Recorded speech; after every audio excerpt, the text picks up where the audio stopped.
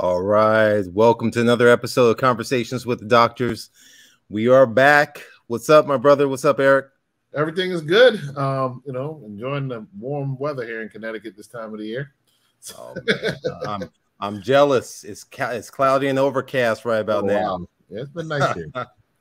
But yeah, for those of you who don't know, and many of you out there may not, Dr. Walsh and I were in the same building at the same time within the past month, and that was he did what he did, which is just kind of throw down and had everyone in awe, breaking down food addiction. That was good. We're gonna have to bring that to the audience here. Yeah, sure. We do have to do that. You were phenomenal as well. We were two of only like 6 or 7 speakers that day at that conference, and it was overall just an amazing conference, quite frankly. It was nice to see the passion of people around lifestyle as a health solution, and to see the organization that put it on, to see such a large organization wanting that to happen, I thought was really exciting as well. Yeah, no, it for sure. I mean, and to think about all physicians. So what that means, just the reach and the touch with each of those providers, being able to give back to their patients, to the nurses, to the staff. I mean, I think that's what is incredible in terms of this shift that we're starting to see, this seismic shift. People are starting to understand and get back to the basics, the power of lifestyle. So it's good stuff. It's good stuff. Agree. All right, let's get into this. We are dealing. This is Mental Health Awareness Month, and this is dear to my heart. I have seen a lot in my own family of mental health issues, everything from severe anxiety. I was talking to some family members this past weekend. I went to Miami for a funeral and to speak for a graduation. Many of my own family talking about the severe anxiety and at times depression they've had, some of their kids have had. We've had schizophrenia in our family. We've had a suicide in our family of a 13-year-old beautiful young lady. And then recently, 2 of our dear friends, 2 separate sets of parents, have lost their children to suicide. And I could tell you over the last 6 years, I know several families that have suffered from that devastation. So we present what we present today, really just to look at this and to hopefully inspire people to take the steps they need to take to have adequate, proper mental health support, awareness, and if needed, treatment. Yeah, no, thanks for doing that intro for this. It's such an important topic. And I think one of the things, even though it's off the cuff, we have to silence the shame, right? We have to kind of eliminate this idea of mental health carries with it so much luggage and baggage of just guilt from those who are left surviving. There's a matter of shame of those who are suffering with it. And we have to understand that this is actually a disease state. This is an imbalance that's there that needs to be addressed. And there's multiple things that can play a role with it. And we're going to talk about some of those here today. But we have to understand that it's important, and it deserves care just like if you were diabetic. It deserves care just like you're coming in with an acute heart attack on a regular basis. So I think it's an important month. May is an important month for this reason, to make us all take a step back and realize this. So I think one of the first things here kind of starting off is that this is nothing new. And what's crazy is I was kind of looking at different stuff. I circled it. 1931. Mental health is as a national problem. This is published inside Journal of American Medical Association. This is before my dad was born, December 19th of 1932, that we recognize this. This is nothing new. It's been persistent this whole time, and it's ebbed and flowed. And I think the issue is that we're receiving information at a much faster pace in terms of the devastation with it, and the information in the world's smaller. And they'd come out of, at that time, they were just coming out of the Great Depression, a financial depression. But you can only imagine what the poor nutrition, increased poverty. They had suffered the ravages of the First World War about 13 years earlier, and they didn't know they were about to head into a second one. But there was a lot of mental health problems then. But I would argue the world is far more complex today. The influence on people for poor mental health is even greater. This was during the time of the Prohibition, March 28, 1931. Prohibition started, I think, 1920, ended 1933. So alcohol was not flowing like it does today, which is one of the things people actually try to use as a coping mechanism. So it's a very interesting point that is made that it is not anything new. So that's a really good point. Yeah, yeah.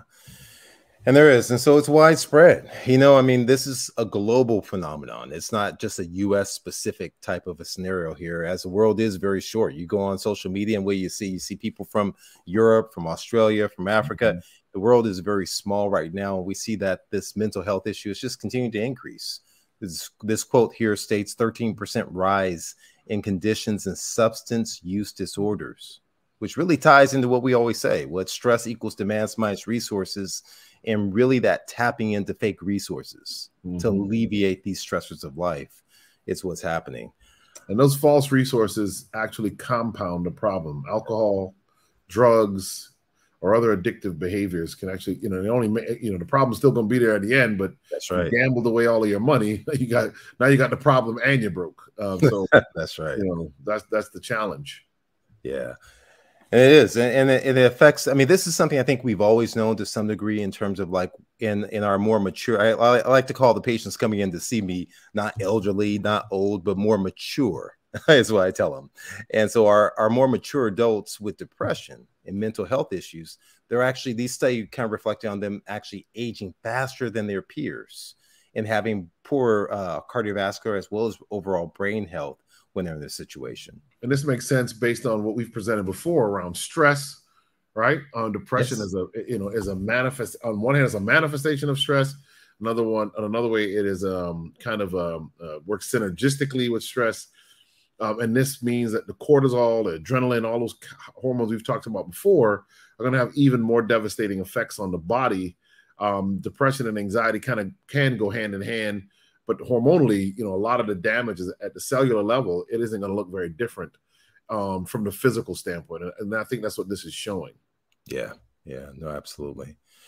This one is really kind of transitioning from our elderly population over to our youth, really our future. And this basically kind of notes that in our children and our young adults, the emergency room visits have increased exponentially for mental health reasons. So actually not the emergency room visits themselves, but the percent of visits due to mental health disorders has really increased. It's doubled, including a 5-fold increase in the proportion of visits for suicide-related symptoms. This idea that a person has to end it all, that they're hopeless, that there's a lack of hope in this world. And that's really concerning, the fact of how are we providing coping skills to our children. Yeah, and I don't know. I think the world has become. There's a great book. It wasn't laying around on my desk. I was gonna hold it up. Just read Grit. And I'll probably put it back in my cabinet. But it's a phenomenal book that speaks to, the fact that we think talent is what gets people where they are in life, and it's actually grit. It's that resolve to never give up. Yeah. You kind of saw that on display last night. I saw that in LeBron James, even as the Lakers lost that series. Come on, man. Now, why are you going to bring that up right now? Why are you going to bring that up? It makes the point that he never laid down. He had grit. If he had two people on the team with the grit he had, they'd have won that game last night. And grit is different than just pure raw talent. Yeah. So you worry based on things that are going on in society today. Are we raising young people without grit? As the book talks to people without resolve. And so they're very easily influenced by what other people think. If things get too difficult, they think they're the failure and they give up.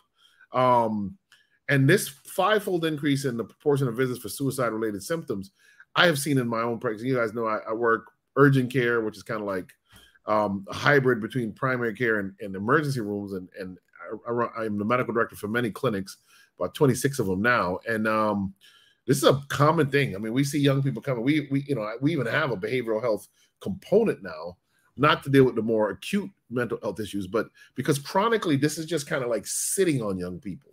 Yeah. And it leads to suicidal ideation. We talked about that at the beginning in the intro. This is a serious problem. Parents need to be talking to their kids to make sure that they're okay and not be afraid of things like therapy, as we'll talk about towards the end. Absolutely. I can't let this go about the basketball analogy because I was watching a clip of Kobe Bryant. And so full disclosure, don't kill me as a Laker fan. I wasn't a Kobe lover. when he played with the Lakers, not until he retired. And then I had mad respect for his hustle, his work ethic, and what he was about. You know, and one of the things he talked about inside this little segment I watched recently was about failure. And he was like, I don't believe in failure. And he talked about really it's just a matter of learning from an event. And who cares? You're going to wake up the next day and keep going on. And that really reflects what you're talking about that grit, that persistence, and the understanding that I'm going to mount a challenge response as opposed to a threat response to adversity. And understanding that, yes, I have the resources, and just because I stumble doesn't mean I don't have the resources to overcome. And I think that's important for all of us, right? Absolutely. That's not just important for our kids, it's important for all of us to really demonstrate that on a regular basis. And the way we say it now is you don't win, it's not win or lose, it's win or learn. That's right. I love it. That's that grit. I love it. I love it. I love it. Yeah, we need to hashtag that right there. I don't know. I hadn't, you know, it's not about win or lose, win or learn. We're going to hashtag. Yeah. You guys hashtag that and send that out as you're watching this. All right. This was really, I teach at the university level part-time, and this is something I discussed today in class. The Surgeon General warns that social media may harm children and adults. Adolescents who spend more than 3 hours per day on social media may be at a heightened risk for mental health problems, particularly internalizing problems. What does social media really do? Yeah. Obviously, there is bullying. Obviously, there is negative comments and things that can happen. But inherently, there are some who argue just the comparison between the young person and other people, the false lives that people set up completely. I see people act like they're travel osos and they're all over the world. You know, they don't really have any money. They might scrape the last dime they have together to buy the cheapest trip to Jamaica, stay in the worst possible resort, and then they're on the beach like they ballerific, right? So, you comparing yourself to what is not real. We are seeing in medicine an explosion of plastic surgery, aesthetics, and so we think people are real. People have mastered makeup in a way never before seen, lighting. Yes. So you're not looking at true reality all the time, but kids don't know that. Kids have a challenge, some argue, in differentiating reality from fantasy sometimes, or from make-believe. Up to a certain age, kids can't even tell the difference between the actual TV program and the commercials, right? They think all of it is the same story, not the same storyline, but the same reality line. Mm-hmm. So this is a major problem because social media is only getting more and more. We saw recently, actually just this week, Montana is being sued, the state of Montana, for banning TikTok. And if you look at some of the stuff on TikTok, and I'm not a TikTok expert, I don't have TikTok, but I've seen some stuff where they show you what TikTok looks like in China compared to what TikTok looks like in the United States. And TikTok in China is all about nationalism, education, science, family.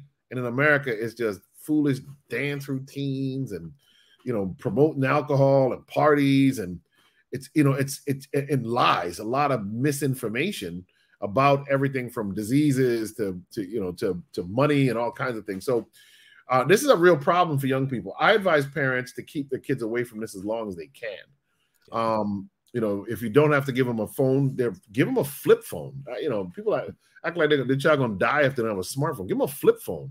A lot of kids are actually asking for flip phones now. Social media is so painful to them, and they're so pressured by constantly being exposed to it. There's actually a move among the younger kids now to actually just get a simple flip phone because they don't want the constant pressure. So parents, take control on this one. This is a serious issue. It is. And I mean, when you look at the fact that it affects adults, where we're seeing glorified images, body types that are impossible to achieve, right? Because they're mastered by all of the computer software that's out there, and plastic surgery people are really having, and they're struggling and getting all of these things done. What do we think is happening to our next generation? And so it's persistent, and you're absolutely right. I've seen it with my own kids. I have teenagers, and they at times will say, you know what, Dad, I'm taking a holiday from this stuff. I'm not on it right now. And so I'm appreciative that they have the wherewithal to kind of say, I'm gonna put this on pause. As they say, just pause for a moment. And it's important, and it's a struggle. It's not an easy concept because kids, sometimes it's a feeling of belonging. It's a feeling of everyone else is doing it, that peer pressure, and not being on it gives them the impression. So there's so much that comes in, and part of it is trying to have open conversations. So I definitely don't want to act like I have all the answers regarding raising kids. I'm still in the process, the throes of it. I'm a few paces behind you, but I think it's trying to have conversation as much as possible plays a substantial role. Absolutely. You know, we look here, it's just we're seeing these increases, as we already mentioned, in the mental health diagnoses. And then I think this is really the one, you touched on this already, that when they looked at this survey, and here's the thing, catch this, kids, 1 in 3 kids between the ages of 9 to 13 worry, right? This is kind of the building blocks for anxiety at least once a week. Now they worry about school, friendships, family members, worrying about the way they look, about being bullied, and 1 in 5 express worries about safety or violence in the world, which we are seeing at exponentially large rates, right? This is dovetailing into many of the tragedies that are occurring around the country from mental health disorders. And our kids are witnessing this on television, on social media, and amongst everything else that they're talking about with their friends and colleagues. And I want to throw in there that when I do the talk on food addiction, one of the things I bring up is that they're finding that kids are stress eating as young as 4 years old. So you think about they're worrying, and their worrying is translating in their early childhood into stress eating. And what do we give them when they stress eat?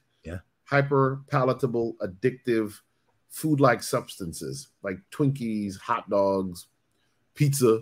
And so these kids are, you know, it's a triple whammy, because as we're going to talk about, nutrition can either help you or actually make it worse if it's bad nutrition. Yeah. Well, I mean, just hovering on that for a second, I mean, what do? We're really part of the problem. We are, right? We give ourselves these foods when we're sad and we're anxious, these hyper palatable foods. We give it to you when you're celebrating, and when you're a good time, you do well in school, you get an A. What do you get? I'm gonna get you a treat. You're not feeling well, you're sad, I'm gonna give you a treat. And then we combine all that with social events, with family gatherings, that we stoke this emotion of memories that we tie to these foods, that now leads people inside this vicious pathway. They don't know which way to turn when you're older. Do I feel good? What do I eat? I feel bad? What do I eat? When I'm having a family gathering, what do I eat? It's all the same stuff that leads itself towards disease, mental and physical. And when I used to teach the nicotine dependence classes, you know, the sort of stop smoking classes at the Veterans Hospital in Loma Linda, I think that was one of the things that shocked me the most as a preventive medicine resident at the time. What shocked me the most is that I thought people smoke cigarettes, you know, to deal with stress or whatever. But what those veterans told me is that if they had something to celebrate, they needed a cigarette just as much as when they had something to grieve over. Yeah. In other words, there was no swing in emotion that they could handle without that chemical nicotine. Yeah. And after a while, they were no longer smoking cigarettes to get a buzz or to feel better. They were getting to just feel normal. Yeah. If our kids start stress eating at that young age because of these worries, I mean, look at this, is 1 in 5 express worries about safety or violence in the world. I mean, these are ubiquitous themes that are always on the news. If they start eating like that to escape this, what hope does that child have in a world that just doesn't seem like it's getting any better? Yeah. Wow. It's a lot. It's a lot. I mean, and I won't say the most challenging, but here's the thing, is you think physician, heal yourself. We're seeing this in it. We're not excluded. So many times the perception is, well, doctors, we know better. We should do better. We don't have those same issues. I would pose that these issues of health are probably worse with us because out of fear of seeing somehow that you're vulnerable. And this Medscape study, it surveyed over 13,000 physicians in 2021, found that 24% of respondents felt that they had been clinically depressed. Especially 1 out of 4. Yeah, absolutely. You know, and it doesn't start when we were just talking about kind of med school and residency and rounding and all that stuff like that, and being out in 4 years. And so depression is common in med profession. That this is saying what, 12% of males, 19.5% of females, and medical students, residents, with a 15 to 30% of them being screened as positive with depressive symptoms. Listen, I'm sure there's times when I had it. Yeah, tell me about it. When you didn't think something went right, or you got a bad attending, or I mean, there's a lot of reasons to get depressed. Listen, stress equals demands minus resources, right? Exactly. Those demands of med school life, learning all that stuff. And it wasn't always, you know, we didn't, and truthfully, we didn't have the same resources some of my classmates had in medical school. They had all kind of legacy privileges with old tests, and we found out some of them getting help from some of the deans, all kind of stuff. Big scandal after the fact. So listen, I'm gonna tell you how uninformed I was. My foolish, naive self thought, well, if I'm looking at an old test, that means I'm cheating. I don't need to cheat. I'm just gonna study from the book. About 5-10 books that are this thick. It's just like, okay, you know, learning and understanding. So that creates this unnecessary level of stress that's there, and this demand on you with limited resources of time and of energy and of really capacity at that point. So it's something else. And this is what's really troubling. I mean, this essentially is a reflection of a Mayo Clinic resident who passed away from suicide. And this 2019 study kind of intimated really roughly about 300 doctors die annually from suicide. Another study came in and was a little bit more critical and said that roughly around 119. Either way, the estimates show that on average, we lose every year between one small and one large medical school class due to suicide, right? Physician suicide, which is, it's horrific. It really, truly is. Yeah, we have to do something. So, I mean, we talk about this all the time, just like our stress equals demands minus resources, our health, our mental health equals our resiliency divided by our stress and how we add to things. Absolutely. It becomes important. And so we understand chronic disease is resiliency over mental health. The poorer our mental health, there's some ties to it. It's connected. It's all connected. That's there. This one was interesting, right? So it looked at chronic conditions, meaning high blood pressure, diabetes, high cholesterol, heart disease, all these things like that, that they found that individuals who have depression had increased risk, right? And individuals who had depression and anxiety across the age span, and as well as in younger men. And so this was significant, meaning that there is somewhat of a direct relationship. And so we understand that there's conditions when you're struck with chronic health conditions that a lot of times that can become depressing to individuals. And so we call that actually depression due to chronic medical conditions. But also depression itself, I never really thought about it from the concept of depression may somehow expose you, but it makes sense. Your habits of eating, your inactivity, your isolation from others. And we know we talked about inside this platform multiple times of how those things are directly related to disease occurrence. Absolutely. So that's one of them. Another one, basically looking at the same thing, basically talking about functional impairment, high medical costs, lack of adherence to treatment, increased risk for other conditions and mortality, basically amongst individuals who are depressed and have these comorbid diseases too as well. Yeah, depression makes it hard for you to exercise your grit, your resolve. So if you have a chronic condition and you're depressed, you know, there's a concept that you kind of can throw in there that folk can actually suffer from what I would call like a slow suicide. You're so depressed, you have these diseases, and you're not really willing. You're not, you know, not to say you're willing. You just don't have the desire to try and buffet against these chronic conditions. So you kind of may not be very compliant with the program. You may not really change your lifestyle. You don't have the energy to get up and exercise. Food becomes your best friend, bad food especially.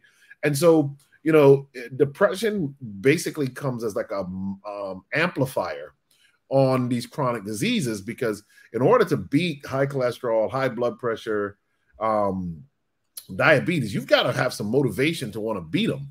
And depression can take that motivation away.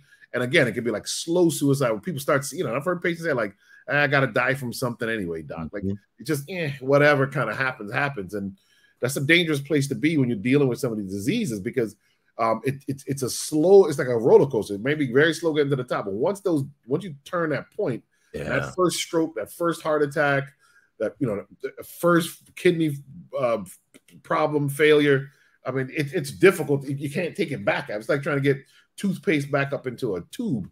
You know, those diseases just start to rattle off. So depression really does make things very much worse. And you know, the body and the mind are so well connected that you can somaticize some of the, so you can make the disease worse because your mind is telling your body to be sick. So all of that kind of plays in together. Why depression treatment is so important. Yes, yes, and yes, yes. It's substantial. You know, quality of life becomes affected. We see, you know, and it makes it hard. It makes it hard to care for patients like that too as well, because of trying to really get to the crux of how you can provide therapy, appropriate treatment. And so that's why, once again, it is so important to get in with your mental health provider, right? And look at the resources and call the hotlines and so forth with NAMI and so forth becomes extremely important. So, you know, one of the things, you know, we've said before, you know, I'm an interventional cardiologist, and Dr. Walsh is over urgent cares across multiple urgent cares, has his PhD and everything else like that. But the question is, why is mental health important to different specialties? And I'll tell you, I wasn't taught this, just almost like we talk about nutrition. I wasn't really talked about, I wasn't taught really about this role, but what science has really come to bear, and it's told us repeatedly, there is a direct connection between mental health and the heart. And so one of the things that we find and we know is that up to 20% of people with heart disease are going to experience some form of depression. It makes sense. So when I see people when they've suffered with a heart attack, especially men, not just men, women, but I'm going to give men for an example. All of a sudden, there's this fear of, will I ever recover? Will I ever be of use again? Can I go back to work? Am I going to be able to recover? Am I going to be able to love my wife the way I loved her before, or my spouse the way that I loved them before, in that marital way? Right? They're concerned about all those things that are there, and it leads them up to depression. But here's the thing: is that when you are depressed after having a heart attack, we know that this increases the risk of recurrent heart attacks. That's why it's so important to address it. And that's probably the thing that we as cardiologists are least likely to address during our visits with you after a heart attack. That's why getting into cardiac rehab, I'm going to do a little side commercial, is so important, because it gives you an opportunity to learn that, yes, I can be a piece of Tupperware. I can get back out there and be active. I'm not a piece of fine china where this is the 1950s and I need to stay on bed rest for 6 weeks and avoid any form of stress. So this is an important one to me. It's an important one to me that I try to instill inside of the residents who work with me, inside the nurses who work in the program, is really screening for depression and for understanding the role and risk of anxiety and these mental health disorders that are there. Absolutely. So multiple aspects that are there. Another one basically kind of talked about individuals who reported being depressed or having poor mental health days, or at higher risk for heart attacks, strokes, and risk factors for heart disease, meaning diabetes and high blood pressure, compared to those without mental health issues. So it's important. And we don't give you this stuff to tell you and make you depressed, but to tell you that there's hope, that you have to seek all therapy and opportunities in order to help you. So I put this on here in terms of with a rheumatologist, mainly for the aspect of what's one of the things that bothers people an awful lot of times is arthritis, their joints, their back, they're stiff, all these aspects there. And what's interesting about this is talked about the rates of depression, right? The prevalence of depression in individuals with arthritis, this type rheumatoid arthritis, around nearly 20% from a Lancet Psychiatry article. And it shows that the relationship between rheumatoid arthritis and depression is complex, and they speculate pain and fatigue are to blame for causing exacerbating depression, which can affect the quality of life. And, you know, I talk about in our other lectures about the role of stress and how the body, this cascade through the amygdala, impacts the bone marrow that leads to inflammation. And this inflammation then triggers the disruption of the plaquing. And so there may be a hypothesis that still is yet to be explored about how that same process may affect inflammation inside the joints. And we understand that many disease states are inflammatory based and lead to a number of issues, along with just the inactivity that results. Yeah, the stress response to cortisol, you know, it can happen in some of these mental health conditions. And cortisol all by itself can help to trigger some of these inflammatory pathways, mess up the immune system. So yeah, you know, so there's something to that. inflammation, more we, as we talk, the more we talk about it, inflammation is one of the worst things that can happen to you.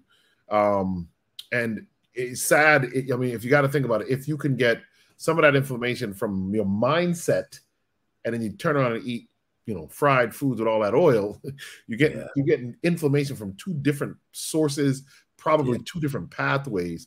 And that would make sense why people age so fast and have so many inflammatory based conditions. Yes, absolutely. Absolutely. So, it's obviously we see it in diabetes too as well. And this is one common, right? And so there's multiple reasons for this. It suggests diabetes and depression twice as frequent as either alone. And this kind of makes sense to me, right? So we understand that diabetes is essentially a vascular disease. Yeah. And so we understand that being a vascular disease is going to affect the brain. It's going to affect really the nutrients. It's going to affect the hormones. It's going to affect it really in terms of what we call small strokes or lacunar strokes that can change in terms of making one more prone towards forms of dementia as well that can exist there. And so it's so important for maintenance of that blood sugar.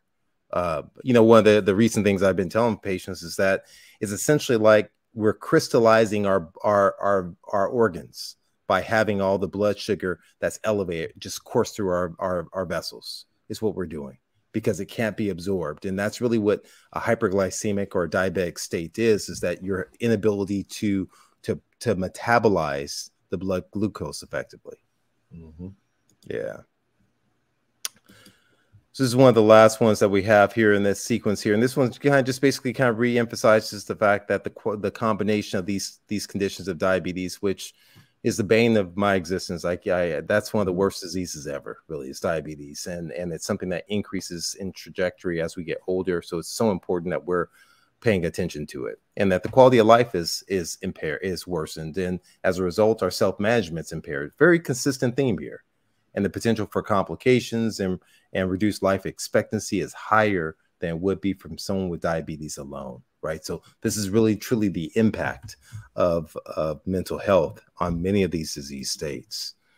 And I want to throw in there, as we kind of begin to transition to hope, diabetes is reversible in many people, type 2 diabetes. And that's because of the way we've talked about this on the show before. Fat blocks up the insulin receptor. So if you can reverse the way you eat, get oils and a lot of processed foods, animal products out of your diet, that part of it won't happen. The problem with depression is if you're trying to eat your way out of the depression, or food changes your mood, right? And we've said this on the show before. Anything that changes your mood can be habit forming. Anything, right? So if you like, you drive by Starbucks and you think, it'd be so nice to have a whatever frappe latte and one of their sweet scones, or I don't know. I don't go to Starbucks. And you say, your mood will start to change just while you drive in the drive-through line. Mm-hmm. And when you get it and you start eating and your mood changes, that means that every time you feel down, you're going to want to turn to this thing. For the diabetic, that's dangerous, because you've got to be in control of what you eat every single time, because this is why we study, we measure for hemoglobin A1C, because it's not even your blood sugar in the moment. It's the trend of your blood sugar over weeks at a time that really causes the damage. And depression, one of the side effects of a bad depressive state is the loss of a desire to do better. That grit we talked about earlier. Mm-hmm. So, and to your point, Columbus, depression is diabetes is one of the worst things you can get, and so is depression. Yeah. You bring those two things together, and the mind, the body, everything is out of sync. And before long, it's not just diabetes you're dealing with. Now you're dealing with cardiovascular disease, heart attack, stroke, and then you get even more depressed. So it's a downward spiral that we're talking about, and the need to really address this with every aspect of life. Yeah. I mean, it's crazy when we start to look at this in detail about how everything seems to be related, right? So, our mind and our body are connected. We can't separate one from the other. That's right. And it's so important, whether or not we're looking at mind, body, soul, or spiritual aspect, or our physical aspect of our thought process of how we function. It comes together. And so you can't really tap into one without tapping into the other effectively to maintain this health state. And that's why, you know, I love the concept in this statement really about life is 10% what happens to you and 90% how you respond. Right. That's And right. I think Chuck Swindoll is famously kind of attributed to this statement, but he's not the first to develop it in concept. Probably Hans Salier is the father of stress and so forth. And so I think this is an important one, and kind of dovetails an ability for us to kind of talk a little bit more at length about the good stuff. What can we do? I want to go back to that last slide though, because I worry, honestly, I do worry a bit about you don't have to show it. I just want to Okay. About how, you know, as African Americans a lot, you know, I hear the cry of people over, you know, the obvious injustices that do happen, you know, the difficult situations. And for many, you know, I have my advice is, listen, no matter what is happening in the world, do good. No matter what is happening in the world, believe in yourself. No matter what is happening in the world, continue to push on. Because if you get to a place where you think, you know, the whole world is rigged against me and I'm not going to try and do anything, that's not very good for your mental health either. No. And you have to believe, and this is where spirituality comes in. You got to believe that there's a bigger, broader plan, and that you are attached to that spiritual, whatever your spiritual background is. You're attached to something a lot bigger.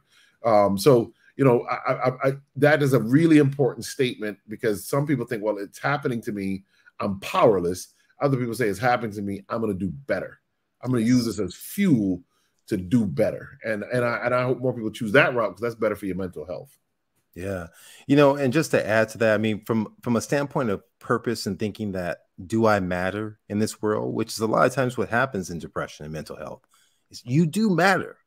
You are important. You are worth it. And here's the thing. I never forget that someone mentioned to me once, and I was like, oh, you know, what I said doesn't really matter. They're like, well, how do you know that that smile that you gave me, the word of encouragement, that domino effect of what happens as a result of that, just one simple thing, right? That maybe put someone on track, the words of encouragement, that now that person does something good that helps someone else. And now you're passing it on without you even having the awareness that you're put in a particular place at a particular time for a purpose.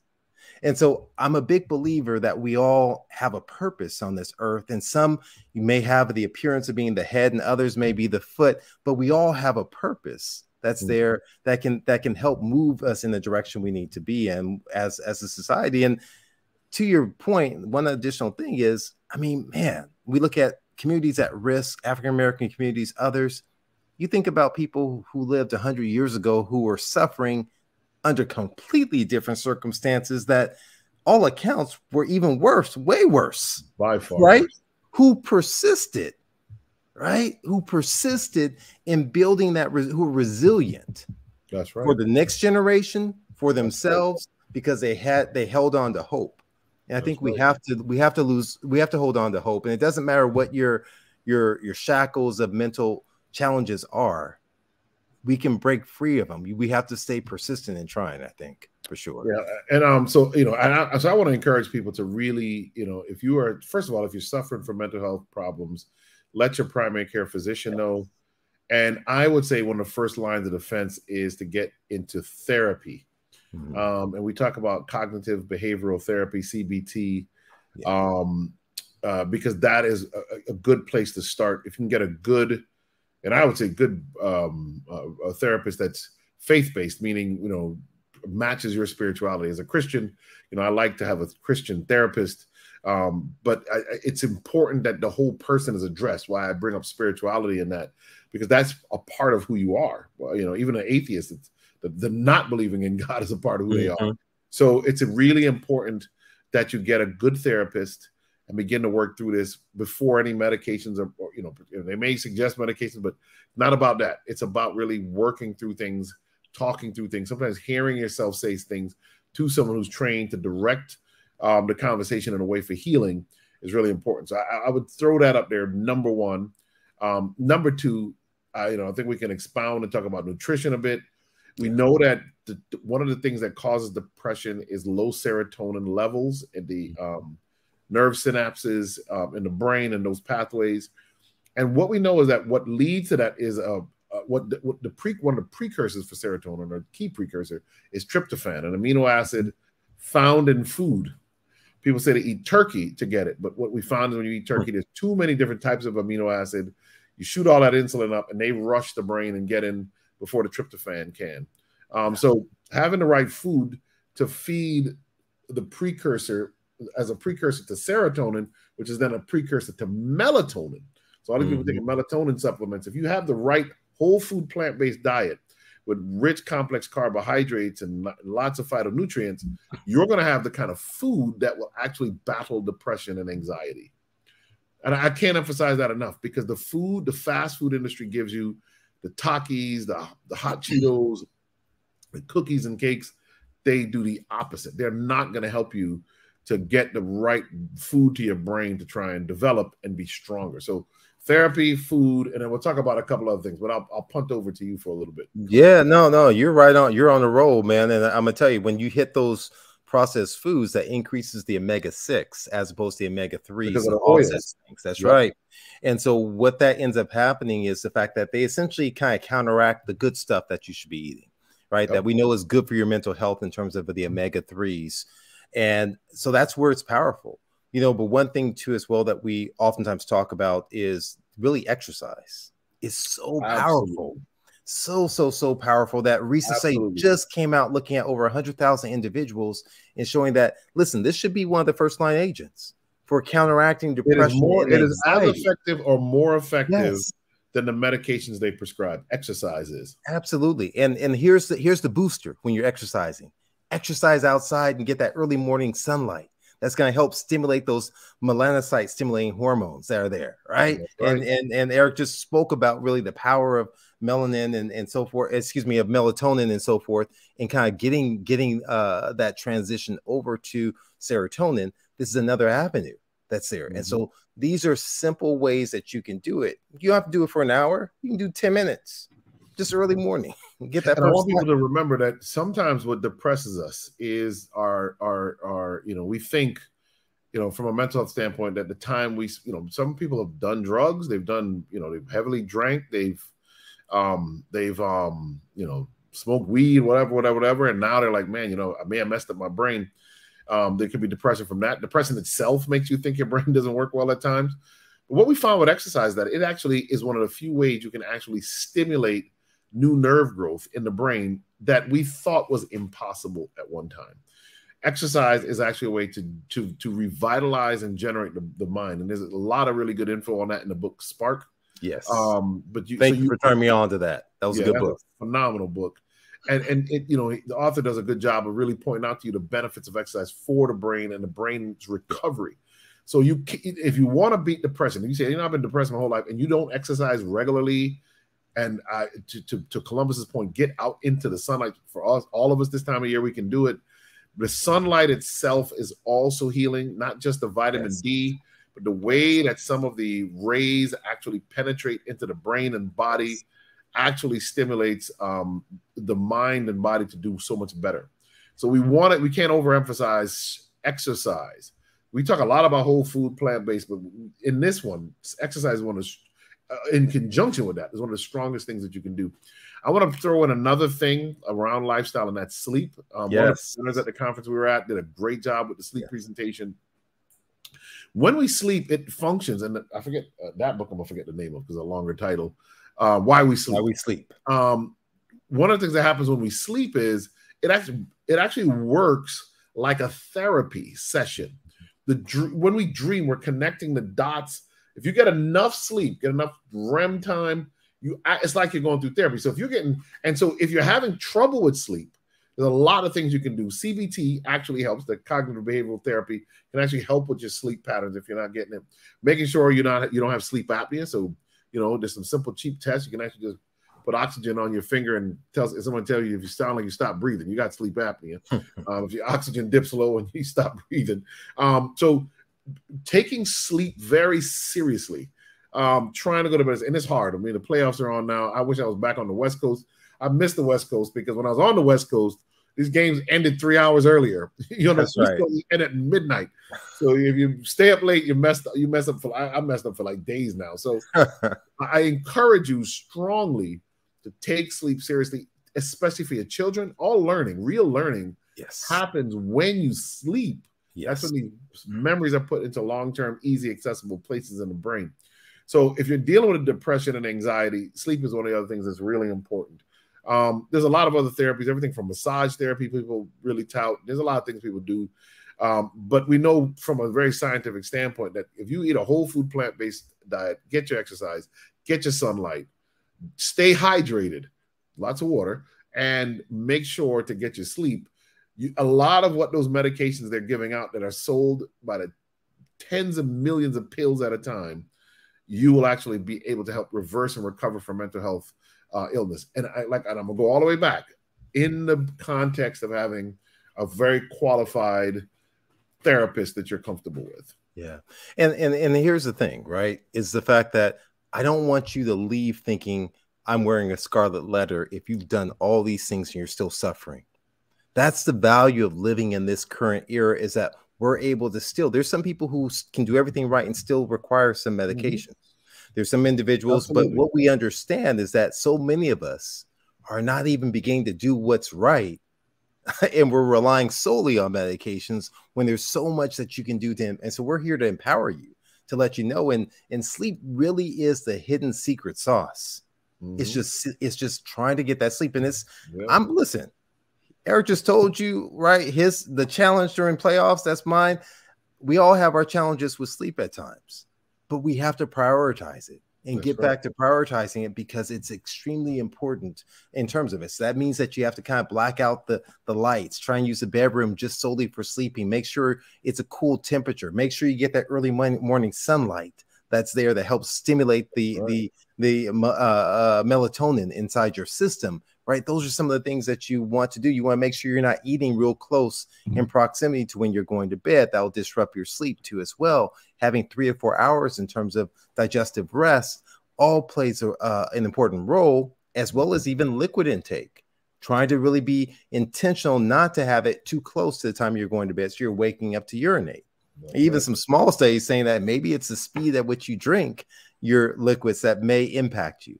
Now, some may still suffer with it. And there's things, if you don't have kidney dysfunction, like magnesium threonate and some other aspects that could be useful to help kind of calm you, chamomile tea, and get some rest around that time, which are useful. But sleep is powerful. Sleep is powerful.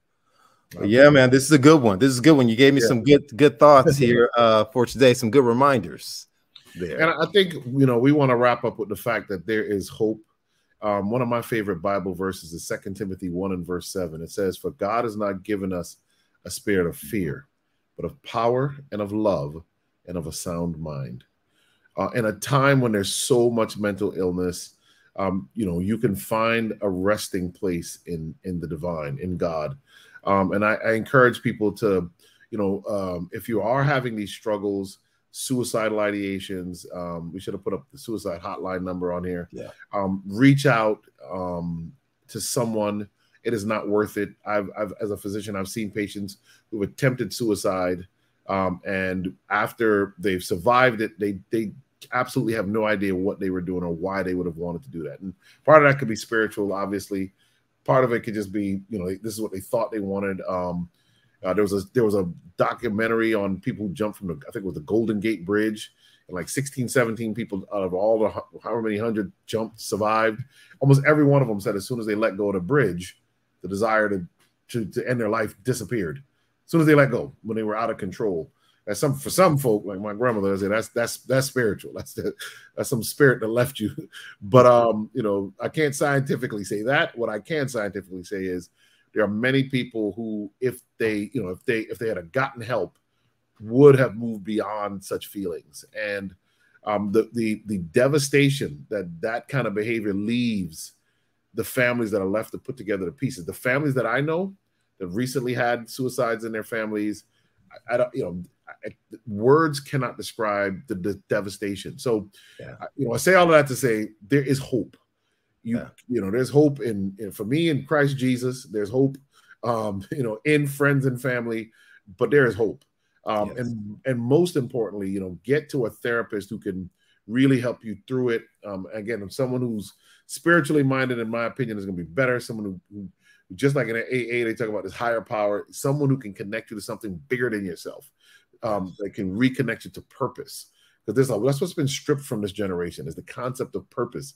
You know, and so pleasure becomes the only thing that matters. And if I'm not having pleasure, then what's the point of living? So reconnect. There's great hope, you know, and you don't have to live in a depressed state. There's a lot that can be done through medicine, through spirituality, through togetherness. Yes, yes, yes. Here, here. No, I love it. It's a perfect note. I think the hotline, I was just kind of checking mentally. I think it's 211 is one of the hotlines for mental health. It's 988, depending on where you're at. But remember that, hashtag it, whatever you have to do. And just be there for someone. You know, just extend yourself to tell someone you love them, that you care for them, that you're there for them, and mean it. Be willing to kind of be there and extend yourself, and that may save a life. And we just never know what someone's going through. Absolutely, man. This is a deep conversation, session, important conversation that we had here. Absolutely, tonight. Absolutely. So, I hope it's blessed someone that's out there right now, and if it has blessed you, share it, like this station, send it out to those, blast it out there, and we'll be back next month. Promise. Absolutely. All right, we'll be back next month. We got to hit that. I think June is Men's Health Month. We can't bypass men's health, right? Men's health. There's other stuff. You gotta get at it. Yes, we absolutely do. It's a good month. That's right. That's right. All right. Good to see you. All right, you too. All take care. Till next week.